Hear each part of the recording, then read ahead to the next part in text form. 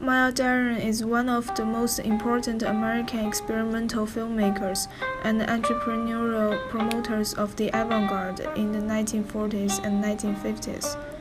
In addition to filmmaking, Deren also writes a great number of essays on her film practices and about cinema as an art form. Deren encourages filmmakers to create their experiences of the reality through creative filmmaking, as she quotes in her articles. Cinema, with its capacity to manipulate time and space, seems eminently appropriate as an art form in which problems can find expression. The techniques would have been of no interest at all if they were not conceived for the purpose of conveying a meaning. So in this video, I will analyze scenes in Deren's two films to show how she expresses a woman's experiences of the reality and manipulates time and space through cinematography and editing. Meshes of the Afternoon is one of the most influential works in American experimental cinema. The film was made by Deren with her husband in 1943. During the 1940s, film can be seen to reflect the volatility of the prevailing wartime period and to express elemental fear and anxiety of a society imbued with the threat of conflict. During the period, experimental filmmakers began to use film exclusively as an art form to reflect personal vision, rejecting the industrial mode of film production and conventions of mainstream cinema in favor of independent, film-based artistic practices. As one of only a few women working in experimental film in the 1940s, Deren's films not only express herself but also reflect the female psyche and the gender relations in the society. Meshes of the Afternoon is a non-narrative work in which a protagonist appears in a dreamlike state and where the camera conveys her subjective focus. The central figure in this film, played by Deren, is attuned to her unconscious mind and caught in a web of dream events that spill over into reality. Symbolic objects such as a key and a knife recur throughout the film, and events are open-ended and interrupted. Deren explained that she wanted to put on film the feeling which a human being experiences about an incident, rather than to record the incident accurately.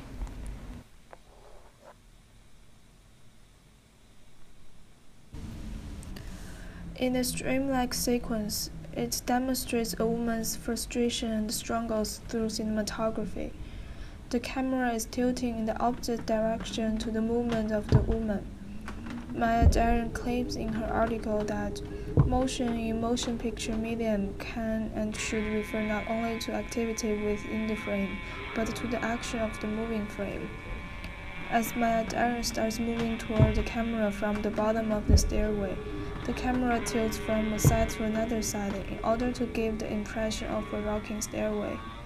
Also, it conveys an impression that even an ostensibly inanimate staircase conspired to frustrate a woman in her effort to arrive somewhere. The figure which had preceded the woman climbed the stairs with ordinary ease, but those same stairs became active and seemed to throw the woman back when she tried to follow.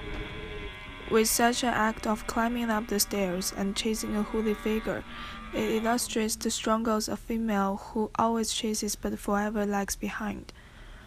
And it also reflects the subjective psychology of a woman when in a romantic relationship with a man and living in a male-dominated world.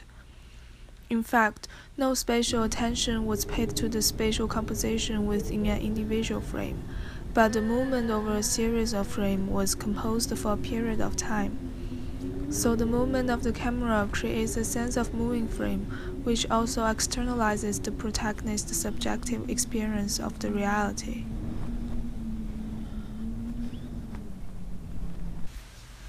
In 1944, Deren created Atland, an experimental film about the struggle to maintain one's personal identity when encountering with the external world. Deren uses editing in the opening sequence to illustrate a continuous movement that joins two separate spaces. According to Maya Deren, separate and distant places not only can be related, but can be made continuous by a continuity of identity and of movement. At the beginning of the film, a woman, played by Deren herself, is thrown up on the beach by the sea, as if she has been washed up by the ocean, which implies a birth. Then she climbs a tree with some difficulty, but when she reaches the top, she finds herself at the end of a long dining table during a dinner party.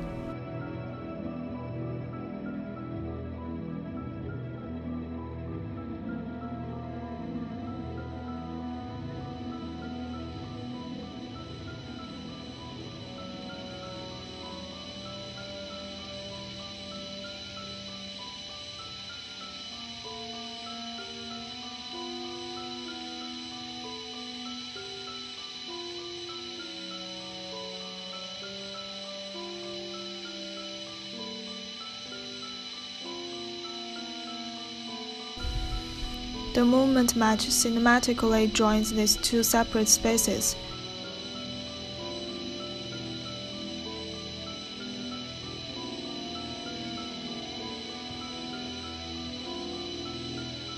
In domestic space, as she is crawling across the table and trying to reach the man at the opposite end, people continue conversing and ignore the woman's existence.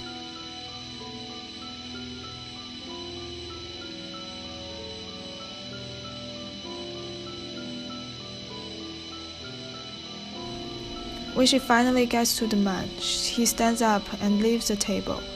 The climbing sequence, which juxtaposes two spaces, creates a statement of the distance between the two worlds, the natural world and the human world, that symbolize a female's inner world and the external world.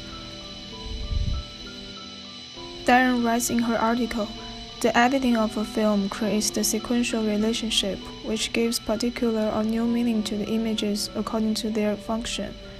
It establishes a context, a form which transfigures them without distorting their aspect, diminishing their reality and authority, or impoverishing that variety of potential functions which is the characteristic dimension of reality." So there may be nothing creative and meaningful about any of those shots individually, but the movement remains continuous, and the different spaces and times are bound through editing.